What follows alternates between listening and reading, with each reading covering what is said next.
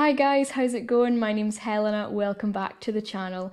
Today I'm going to be showing you my official first light with the QHY260AM. The Pelican Nebula that I documented in my previous video wasn't actually the first image I took with the camera. Cygnus Wall was the first official target I slewed over to and started imaging. I'm going to be showing you bits and bobs from the imaging session and also jump into Pixinsight and show you how I went around processing the final colour photo. Spoiler alert, I didn't really film a lot outside. I really just wanted to enjoy the time I had under the stars looking at these subs coming in on my computer, but that's exactly the reason why I'm making this video today. Future Helena, I really hope you're editing this night into a storm. Because I have done zero filming for you to work with in the morning, which you're going to be so pleased with. But I'm taking my first mono exposures right now. I'm so excited. I'm almost too excited to document it. The EQ6R Pro is guiding wonderfully. We've got an error of 0.3 right now. Now, this is a little note to some people. If you've left your mount sat for a little while, mounts don't like being sat because the grease on the gears kind of settles to the bottom. And what you want to do to kind of resolve this is take it out for a couple of nights and just let it track. And that can kind of re-grease the gears, and as the night's gone on the guiding's just got better and better. So don't worry if you've left your mount sat, just make sure you've got it set up to track on an object for a little while and get those gears re-greased. Oh, I can't speak. So this is my hydrogen alpha data that I caught of the Cygnus Wall. And then Julian over at Crazed Conceptions on Instagram, please go and check out his work. He's fantastic.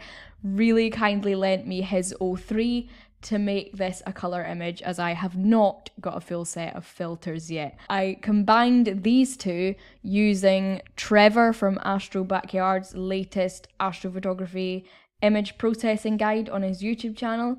Please also go and check that out. It was very useful. That got me here. I combined both channels and got an image that looked a little bit like this. I have made some tweaks, but the colours were very much the same. This can also be known as a bi-colour image, so bi is in 2 and HA in 03, so 2 filters went into the making of this photo. And I fell in love with the pastel look. I absolutely did. I'm a sucker for pastel palettes. I really love them. And this is when something I feel very strongly about in astrophotography comes in, is that astrophotography image processing is subjective. You can decide what you do to your images. I myself am not stating that any of these are scientifically accurate whatsoever. It's just for the pleasure of processing, learning new things, and gaining a really pretty photo at the end of it. So this is not for scientific research at all. This is just for astrophotography, really. There was also another colour combination I made. I'm not 100% happy with the colours, but I'm going to show you how we can change that today. I'd like to take this opportunity to say a huge thank you and give a shout out to Jess. Jess from Little Red Dwarf over on Instagram. She really kindly taught me this processing technique and her wizardry knowledge that I'm just about to show you. I am by no means the best at it. I really have very little idea of what I'm doing. So we're going to come up to Script, Utilities, and go into Colour Mask. And this is going to show us all the different colours that are coming up in this photo. We can set the mask blur to 3, and I'm going to select red. And that means that the red that it's picking up in this photo, it's going to create a mask of that, and we're going to be able to add that mask onto this photo and only tweak the red. Nothing else is going to move from where it's standing at the moment. So we can click OK. And Pixinsight is going to chug along and it's going to create this mask for us, and here we are, and it is looking a little bit blocky. And if you do this before you tweak anything else in your photo, say straight after colour combination, actually you're not going to get it as blocky looking as this. I've just edited this prior and I shouldn't have. So make sure your photo is basically at a raw stage. So I'm going to just run a really quick convolution so that it can sort of smooth out those edges, and then add this drag it along to this here. Minimize that and minimize this. Never delete tabs because you never know when you're going to need them again.